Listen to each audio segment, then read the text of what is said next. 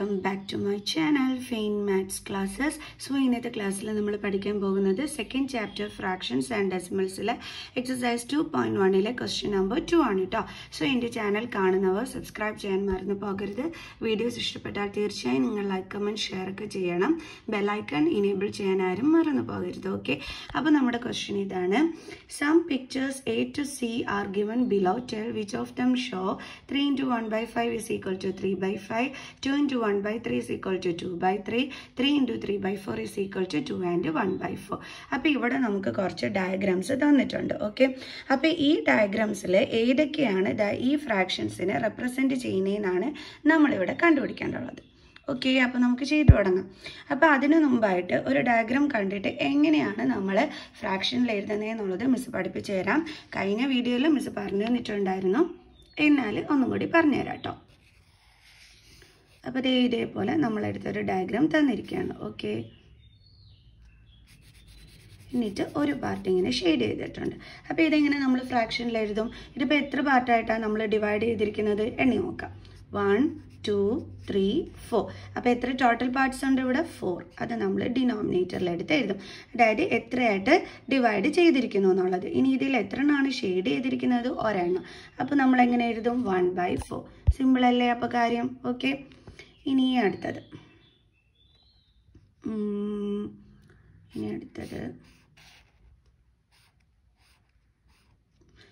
Okay.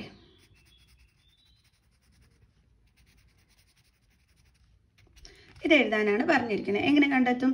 ആദ്യം നമ്മൾ എണ്ണി നോക്കണം എത്ര ടോട്ടൽ പാർട്സ് ഉണ്ടെന്നുള്ളത്, അതായത് എത്രയായിട്ട് ഡിവൈഡ് ചെയ്തിരിക്കുന്നു എന്നുള്ളത്. അപ്പോൾ 1, 2, 3, 4.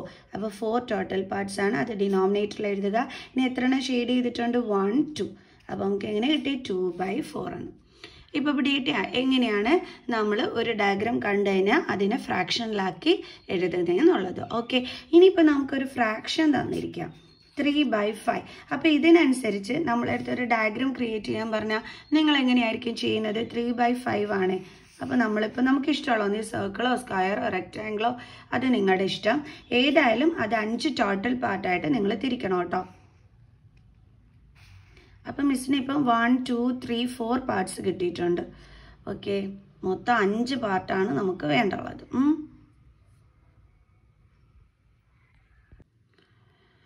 അപ്പം മിസ് ഇതേ ഇവിടെ ഞാൻ ഒരു വരയിട്ട് പോയാൽ ഇത് എത്ര പാർട്ടായിട്ട് മാറും? നമുക്ക് എണ്ണി നോക്കാം. 1, 2, 3, 4, 5.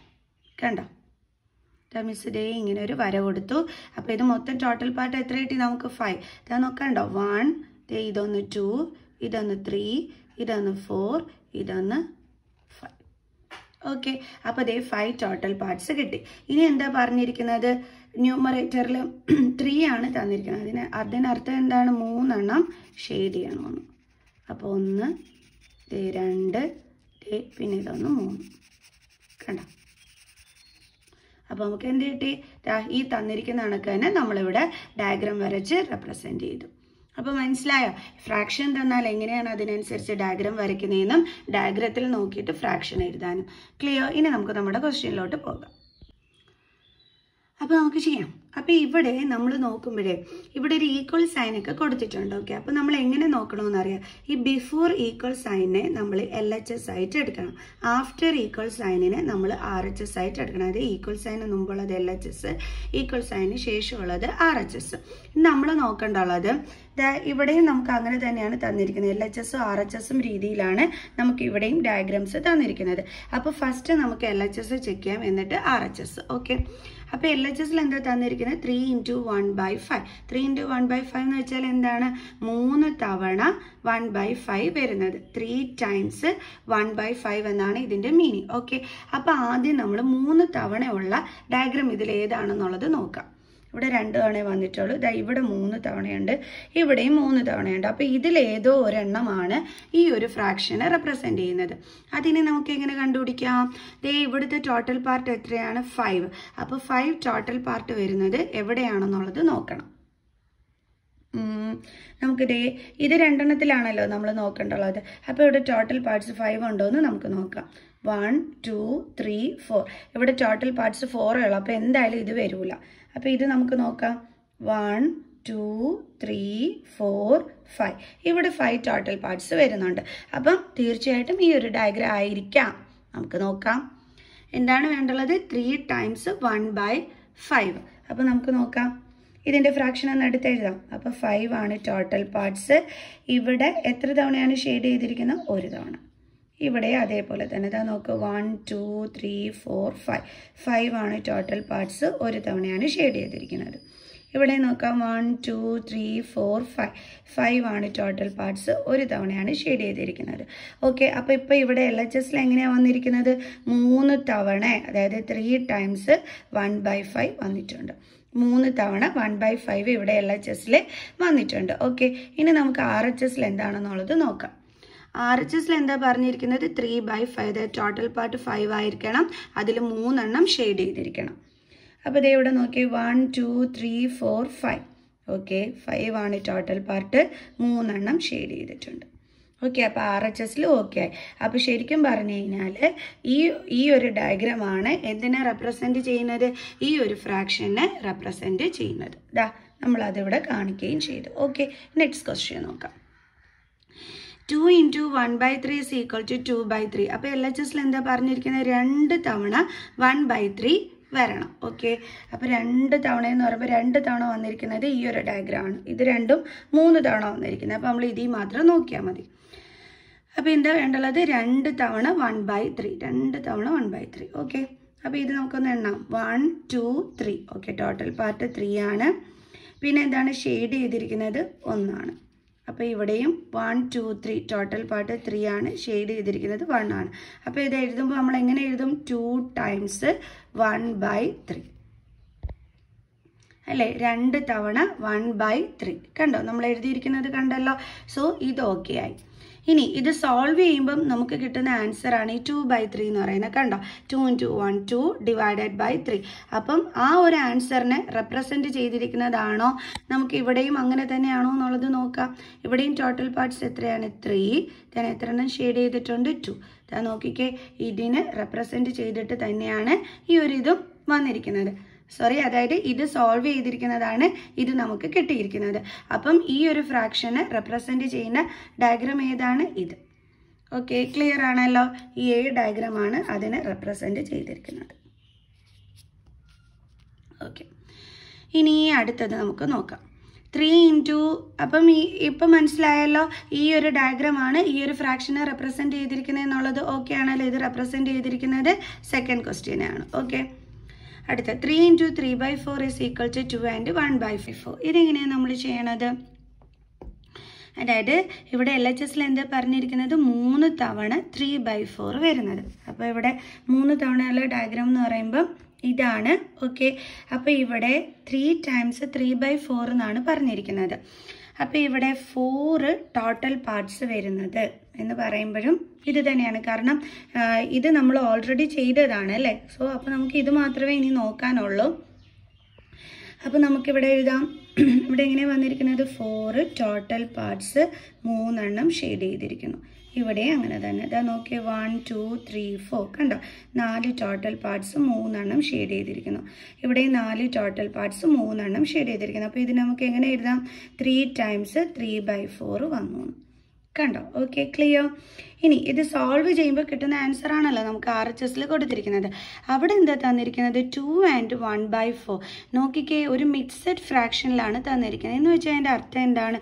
2 and 1/4 എന്ന് വെച്ച് കഴിഞ്ഞാൽ ഈ 2 എന്ന് പറഞ്ഞു കൊടുത്തിരിക്കുന്ന ഈ ഹോൾ നമ്പർ പാർട്ട് ഉണ്ടല്ലോ, എന്ന് വെച്ചാൽ അതിൻ്റെ അർത്ഥം 2 തവണ ഓക്കെ കംപ്ലീറ്റ്ലി ഷെയ്ഡ് ആയിട്ടുള്ള ഡയഗ്രാം വന്നിട്ടുള്ളത് എന്നാണ്. ഓക്കെ, അതായത് ഒരു ഹോൾ നമ്പറിനെയാണ് റെപ്രസെൻറ്റ് ചെയ്യുന്നത് 2 എന്ന് പറയുന്നത്. അതിൻ്റെ അർത്ഥം 2 തവണ കംപ്ലീറ്റ്ലി ഷെയ്ഡ് ആയിട്ടുള്ളത് വന്നു എന്നുള്ളതാണ്. ഓക്കെ, അപ്പോൾ ഇവിടെ 2 തവണ വന്നിട്ടുണ്ട്. പിന്നെ എന്താണ്? 1/4. അതായത് നമുക്ക് എഴുതി കഴിഞ്ഞാൽ 4 ടോട്ടൽ പാർട്സിൽ ഒരെണ്ണമാണ് ഷെയ്ഡ് ആയിട്ടുള്ളത്. കണ്ടോ? ഇതിപ്പോൾ തന്നെ നിങ്ങൾ നോക്കിക്കേ, ഇവിടെ ഒരു തവണ എന്താണ്? അതായത് ഇതിൻ്റെ അർത്ഥം ഇതിൻ്റെ നമുക്ക് ഫ്രാക്ഷൻ എങ്ങനെ എഴുതാം? 4/4 എന്ന് എഴുതിക്കൂടെ? കാരണം 4 ടോട്ടൽ പാർട്സ് ആണുള്ളത്, അതിൽ 4 ഷെയ്ഡായി കഴിഞ്ഞു. അപ്പോൾ നമുക്ക് എന്തെഴുതാം? 4/4 എന്ന് എഴുതാം. അതേപോലെ ഇവിടെയും 4 എന്താണ്? ടോട്ടൽ പാർട്സ് ആണുള്ളത്, അതിൽ 4 ഷെയ്ഡ് ചെയ്തു. അപ്പോൾ അതിനെ നമുക്ക് എങ്ങനെ എഴുതാം?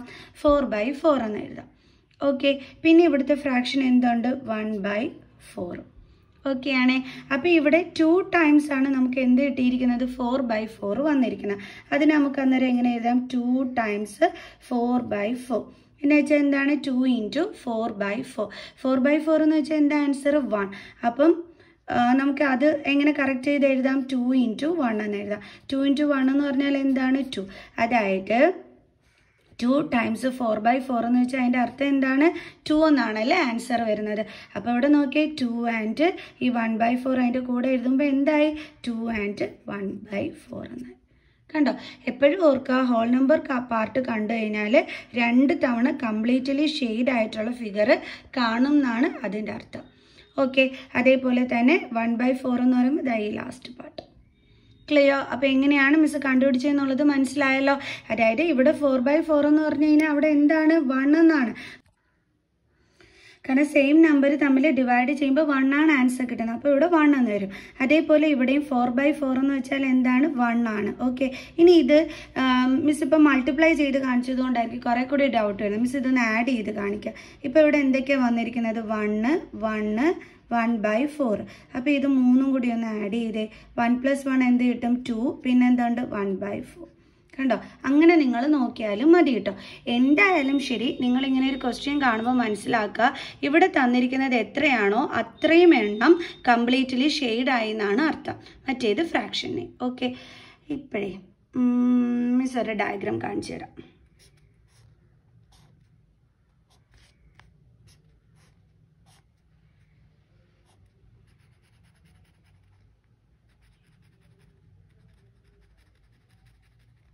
ഇതെങ്ങനെ എഴുതും? നിങ്ങൾ മിക്സഡ് ഫ്രാക്ഷനിൽ നിങ്ങൾ നോക്കിക്കഴിഞ്ഞാൽ ഇവിടെ 2 പാർട്ടായിട്ടാണ് ഡിവൈഡ് ചെയ്തിരിക്കുന്നത്.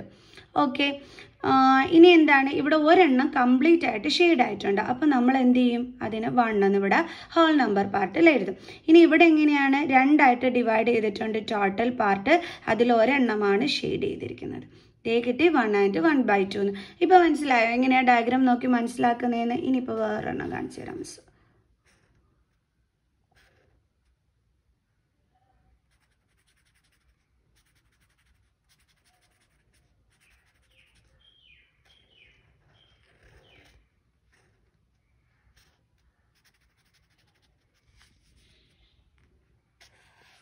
നിങ്ങൾക്ക് കംപ്ലീറ്റ് ആയിട്ട് മനസ്സിലാവുന്നതിന് വേണ്ടിയിട്ടാണ് കേട്ടോ. അഥവാ ഇങ്ങനെ ഡയഗ്രാം തന്നിട്ട് വല്ലതും എഴുതാൻ പറഞ്ഞു കഴിഞ്ഞാൽ എൻ്റെ മക്കൾസ് എഴുതണ്ടേ, അതിന് വേണ്ടിയിട്ടാണ്.